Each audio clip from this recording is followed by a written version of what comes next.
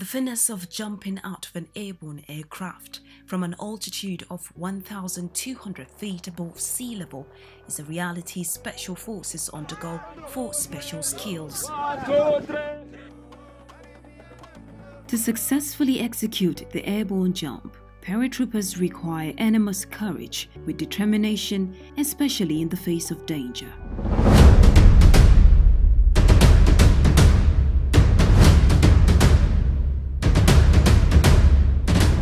The cadets undergoing the training for the first time, it seems like madness.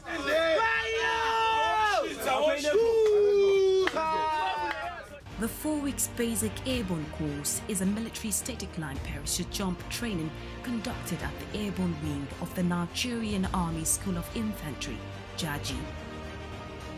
A total of 162 Army and Air Force regular cadets of the 16-hour regular course reported to the Airborne School, and 154 were successfully graduated, with 8 of them being female cadets. The cadets underwent the 4 weeks rigorous basic airborne training to become paratroopers.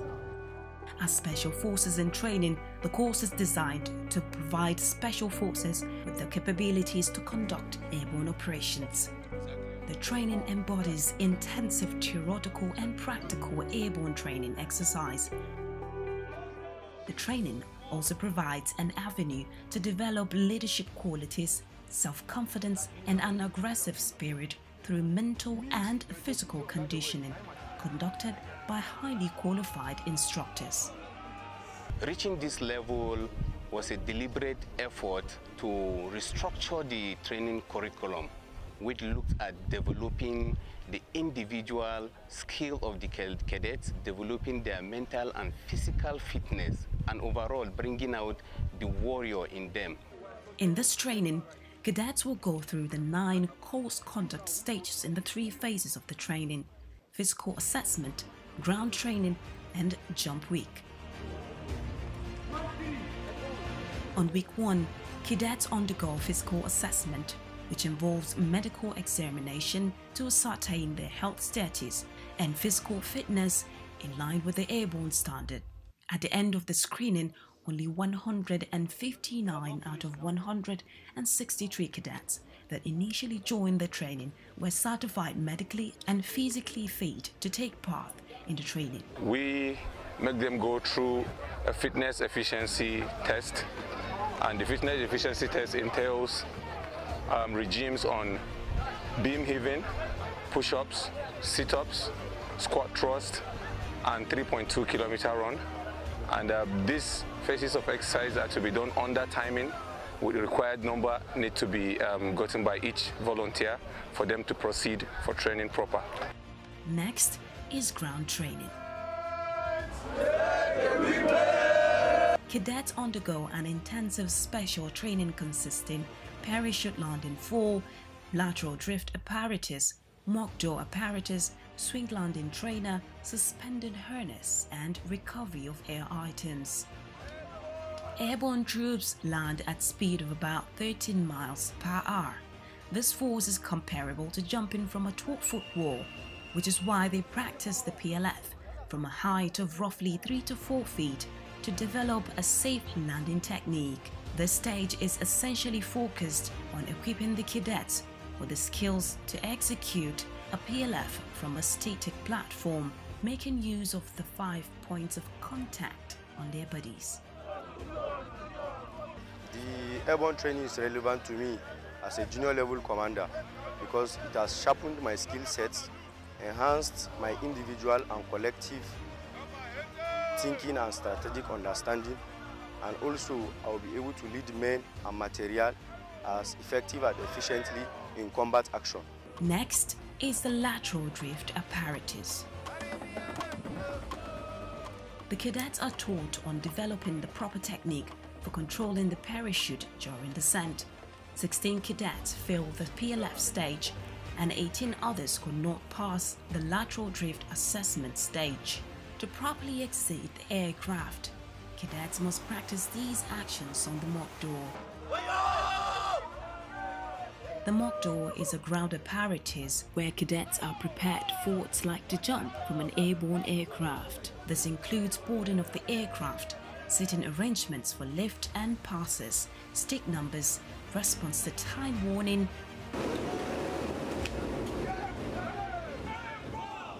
and jump command. This stage prepares the cadets for TAR training.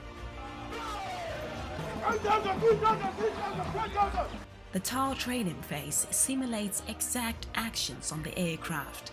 Cadets are trained on proper technique to hand over the static line to the jump master and take a good door position to individually exit from the aircraft on the order of the jump master. Cadets will need to face their fear of heights, as failure to pass this stage automatically disqualifies a cadet. Cadets are evaluated by an instructor who critiques them until they have developed an exit worthy of a life jump from an airborne aircraft.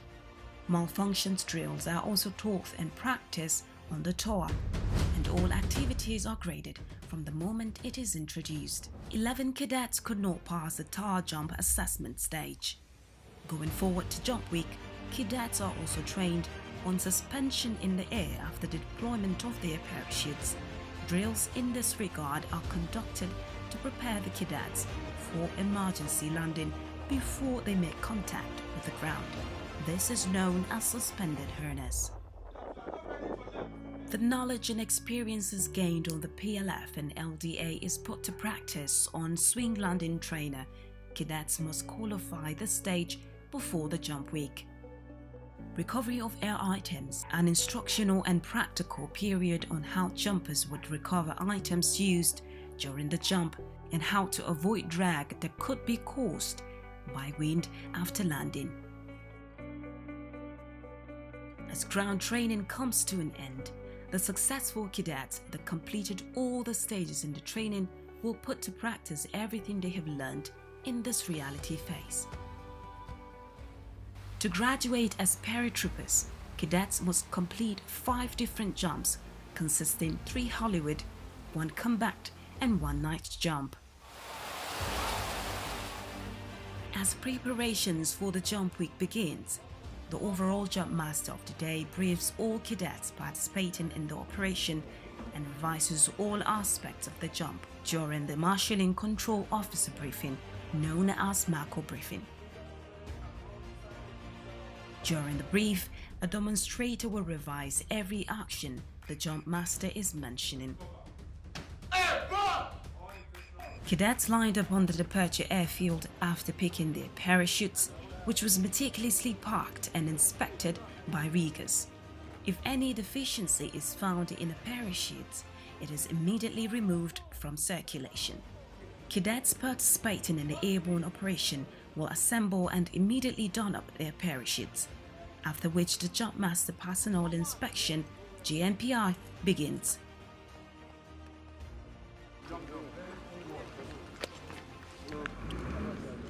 Move forward.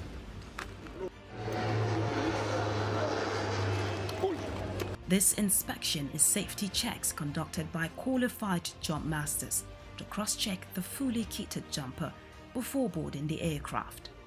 Having gone through the tedious training preparing the cadets with the skills to perform airborne jump, the cadets are optimistic that they have been well equipped to face the next challenge. The airborne training has helped in exposing me to contemporary special forces operations in modern day warfare. The skills acquired during the training cannot be overemphasized, as it's tailored towards special forces reaction to complex emergency. After the inspection, the overall jump master wait to be signaled by the pilot. This delay is often caused by air traffic control and weather situations. In order not to deter their morale, the cadets get entertained as they wait while on the ground and on board aircraft by the jump masters to help keep them focused on the task ahead.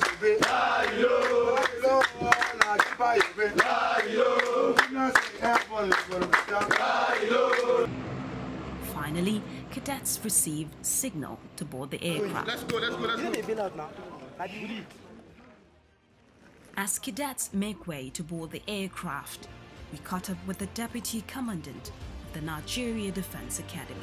The current operational environment demands physically and mentally fit officers, and that is why we had to redesign, go back to the drawing board. We had to redesign the whole of the training curriculum to see that it reflects the current happenings in the operational environment. This gave us the push we needed to raise our physical fitness level to the standard required to earn the airborne wing. Cadets will be flown in the C-130 Hercules to the drop zone.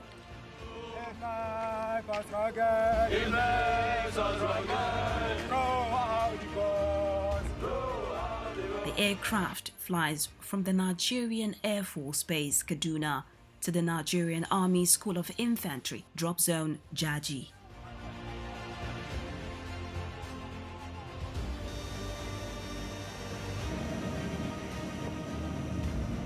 Cadets are allotted 20 minutes before the drop zone. Before they jump, the jump masters assess the wind condition when the doors are opened. The cadets hook their static line to the anchor line cable. This connection will open the chute upon jumping. Moment of truth sets in. The jump masters announces it's 1 minute to the drop zone. Cadets make their practical jump of the 3 Hollywood jumps before the night jump.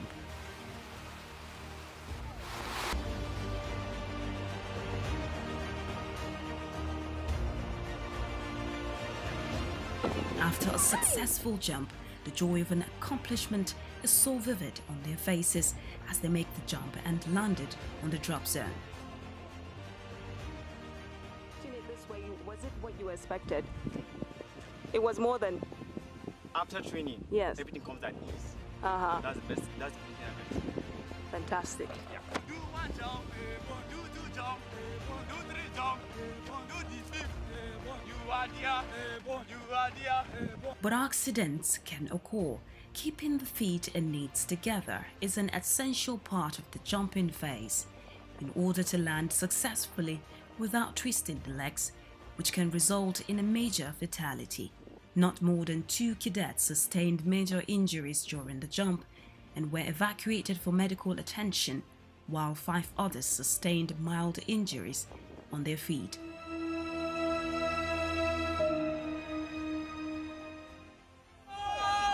Suicide! You must be mad! I'm so crazy for this airport.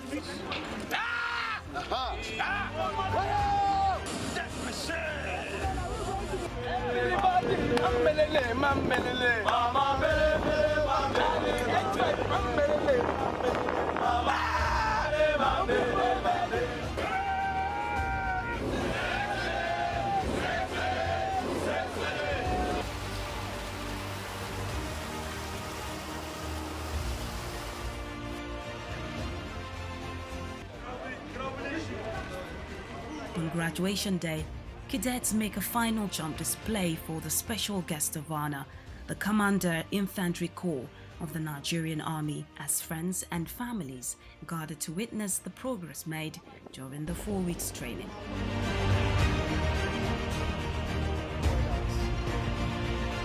We have the confidence now that we can land safely due to the training we have attained so far from the Airborne. So no matter the height now, I can beat my chest that every 5th time of Nigeria Defense Academy, we're able to jump and land safely, adopting the 5 points of contact.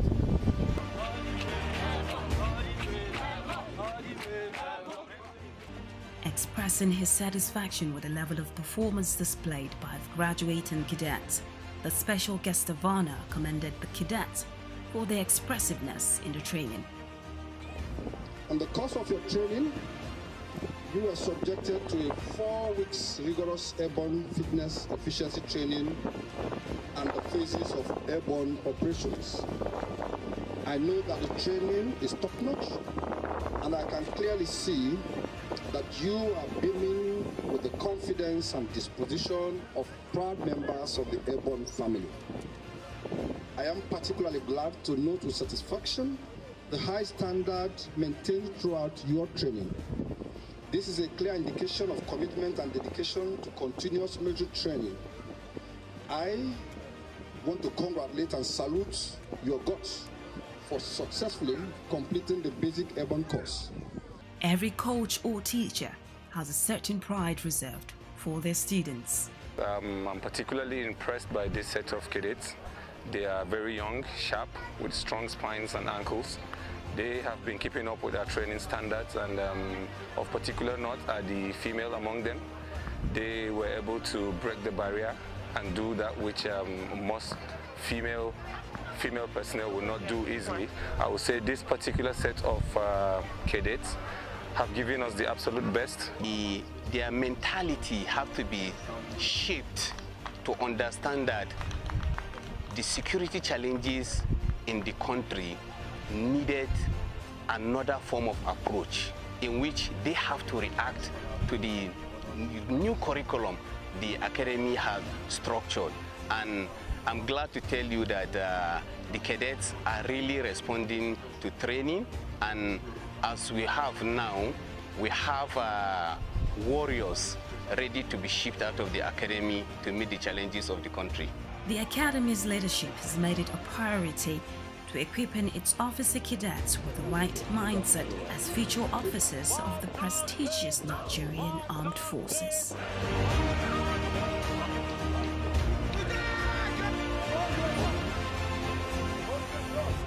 Being regarded as one of the finest military academies in Africa, it is an undisputable fact that the Nigeria Defense Academy has earned its name as an institution of great potentials.